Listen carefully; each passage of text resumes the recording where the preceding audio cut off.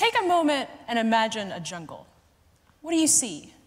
Maybe some sunlight, some trees, animals, maybe some birds.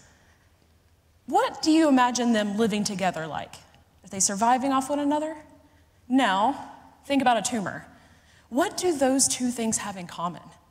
Hi, my name's Stephanie Edwards-Compton, and I'm a researcher who studies nutrition and ovarian cancer.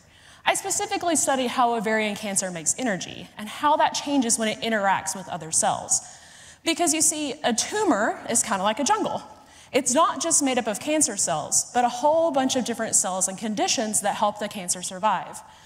In fact, cancer can change this environment to help it survive and to help other cells find it so that it can help it divide and grow. That's called the tumor microenvironment. And other cells that live in this place, like fat cells, immune cells, and blood vessels, can provide fuel to that cancer so that it can grow. And cancer can actually make other weaker cancer cells do this because it's all about survival of the fittest. So why should we be studying cancer like a jungle? Because just like in a jungle, those interactions are important, and it tells us a little bit about how cancer behaves and how it reacts.